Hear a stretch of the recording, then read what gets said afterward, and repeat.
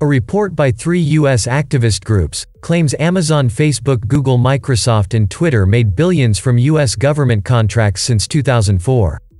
Around 2.7 billion people use Facebook daily, 206 million people use Twitter daily, and YouTube has 122 million active users daily. With this much reach and potential, these tech giant companies hold the power to manipulate global opinion in whoever's favor they want. All these tech giant companies are American, so there are very good chances of these companies favoring the American government. This could be because these companies are getting money for doing so, or simply because they want their users to have same perspective as them, or because government's employee work in these companies and government wants to manipulate the public opinion in its favor. According to the report, hundreds of government employees have taken positions with the same U.S. big techs that have received huge contracts. Among them were former State Department employee Jared Cohen, who later founded Google's Jigsaw, a technology incubator that aims to explore threats to open societies. One of Jigsaw's first projects was to develop counter-terrorism tools for social media platforms. This is John Turner. Earlier he worked in FBI. Now he is working in YouTube as Director of Intelligence Trust and Safety.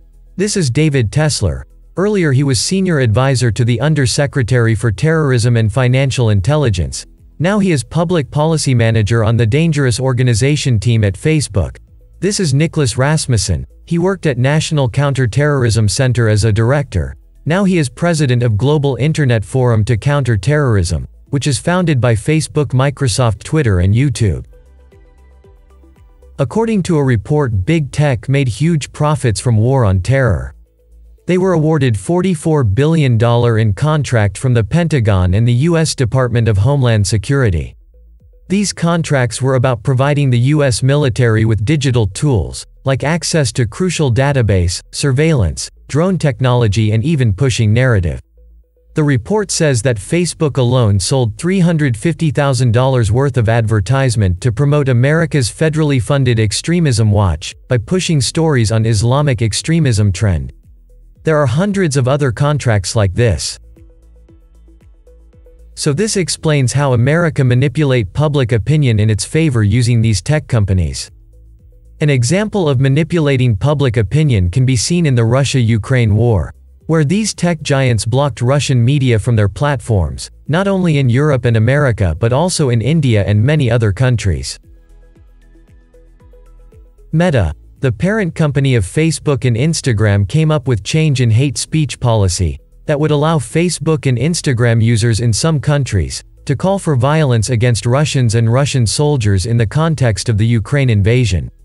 According to internal emails seen by Reuters, the social media company is also temporarily allowing some posts that call for death to Russian President Vladimir Putin or Belarusian President Alexander Lukashenko in countries including Russia, Ukraine, and Poland. How can Meta justify these policies? It is simply a call for violence. If they don't like someone or something, then they simply change policies according to their need. They decide what you can see and what you can't. They decide which violence is right and which violence is wrong.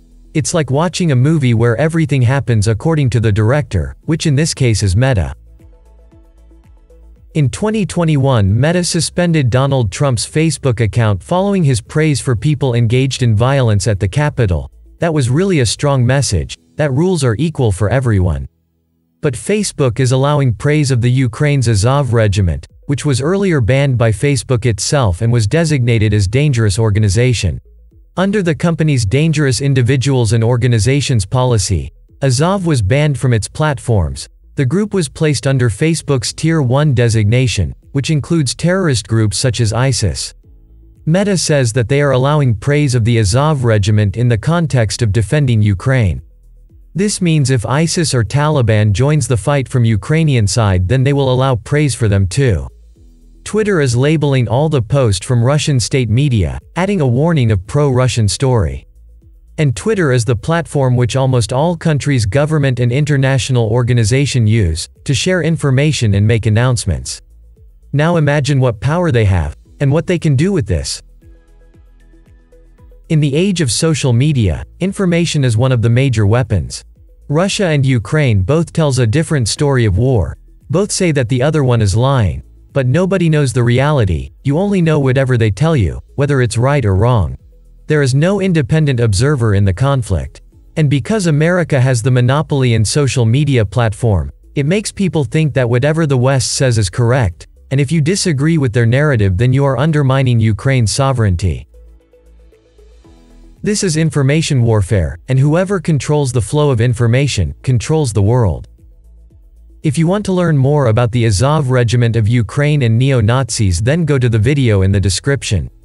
Also, if you found this video helpful then please give it a like, and if you are new to the channel then please consider subscribing.